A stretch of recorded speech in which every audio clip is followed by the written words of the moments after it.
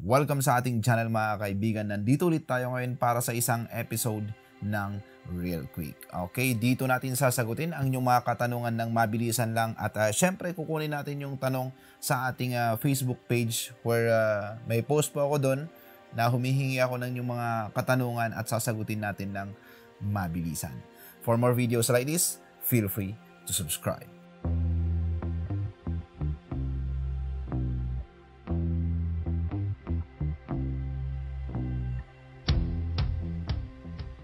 For this episode mga kaibigan, sasagutin natin ang isa sa mga tanong ni Josh Gesmundo. Alright, so shout out sa iyo Sir Josh Gesmundo. Ang kanyang tanong is power supply ratings, pero actually nasagot na natin yan.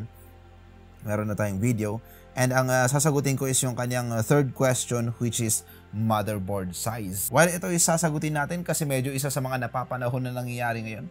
Maraming nagtatanong kung ano bang size ng motherboard ang bibilihin ko. And marami rin tayong mga nakitang builds na medyo hindi nagtutugma yung mga boards sa mga chassis. While it's one of the common thing na nangyayari dahil nga sa medyo hindi tayo masyadong aware pagdating sa sizes. Well, ito po ang aking kasagutan mga kaibigan. Meron po tayong tatlong sizes ng motherboard. Meron tayong pinaka-common na MiniITX, microATX at saka ATX.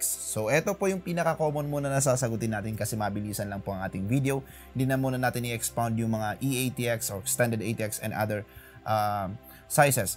Ito muna, MiniITX, microATX and ATX. Unang-una yung ATX tayo kagad, doon sa pinakamalaki. Pinakamalaking motherboard is kadalasan ganito yung sizes, parang Maximus ROG ng Asus, Gigabyte, X570, ayan.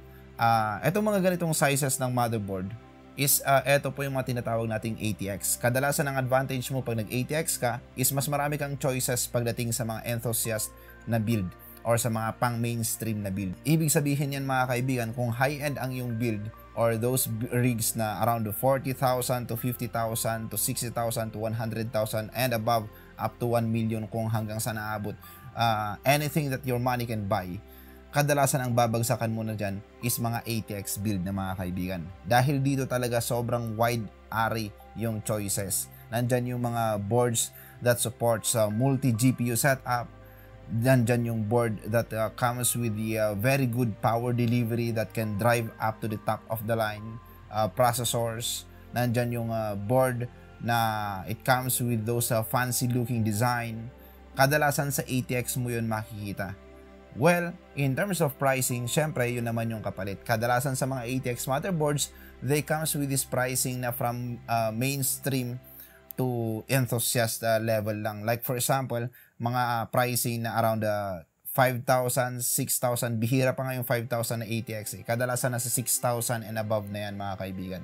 So, ayan po yung lagi nating tatandaan. If you will be going for an ATX, of course, you should also consider that you will go for an ATX chassis.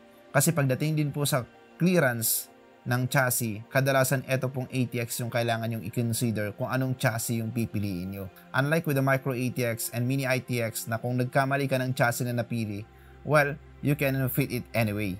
Kahit na medyo hindi na ganun kaganda yung itsura. Pero with ATX, pag mali yung napili mong chassis, automatically, hindi mo magagamit yung casing. Kaya ang pinaka-importante, pag bumibili ka ng ATX, is kailangan you should be always aware that ATX chassis din yung nabibili mo. Now, moving on to the micro ATX, ito naman yung motherboard that comes with this smaller form factor, which is, in terms of size, of course, is smaller than ATX. Mas space saving siya.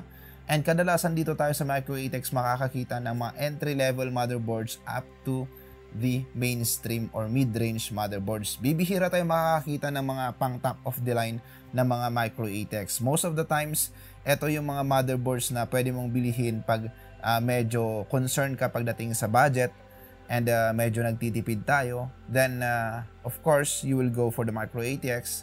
Pag medyo gusto naman natin na kahit paano high-end pero hindi naman ganun din ka-expensive or kamahal, then you will go also for the micro ATX. And yun nga, in terms of features, mas less yung features niya kadalasan compared sa ATX. Pero there are also good micro ATX that are better than the ATX motherboard. Hindi naman all of the time is porket mas maliit na yung size niya, is mas mahina na kadalasan ang micro ATX. Kasi may mga ATX din na motherboard na mas mura din sa micro ATX. Pero most of the times nga lang kasi mga kaibigan, pagdating sa micro ATX, kadalasan ito yung mga more affordable or cheaper variant and mas space saving na variant ng ATX. And then lastly is the MiniITX. Ito yung pinakamaliit na motherboard that is really designed to have an enthusiast or mainstream build na kahit paano in terms of space is hindi siya ganun ka bulky or hindi siya ganun kalaki compared sa mga ATX motherboard na kahit paano na design para sa mga consumer that as much as they wanted performance, they also consider yung space. And most of the times, mas mahal lagi ang MiniITX kaysa sa micro ATX din. So how ironic mga kaibigan na bakit ganun? Mas maliit siya pero bakit kasabi mo kadalasan mas mahal ang MiniITX kaysa sa micro ATX?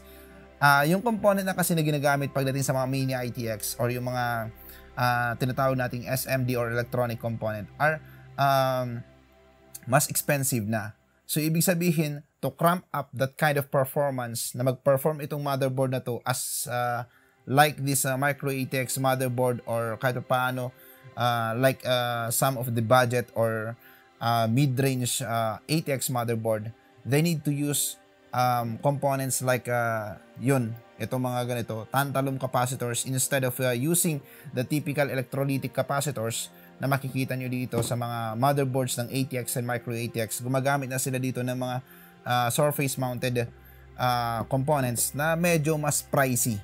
So, dun kadalasan yung pinakadahilan kung bakit mas pricey ang MiniITX. Kasi nga itong mga manufacturers, they also need to consider the efficiency of the motherboard. Kasi nga, very tight yung space. So, this board should not be that kind of board na very excessive pagdating sa mga i-dissipate na thermals na magagaling sa kanyang VRM or sa kanyang power delivery. Pero to cut it short mga kaibigan, you will go for a MiniITX motherboard kung medyo concerned ka sa space. You will go for a micro ATX motherboard if you are concerned in terms of budget. And you will go for the ATX motherboard if you want to have wider options or more features, prefer more features, more on everything. So ayan po ang mga kaibigan ang ating mabilisang sagot sa mga motherboard sizes in terms of micro ATX, MiniITX, and yes, ATX motherboard. For more videos like this, feel free to subscribe.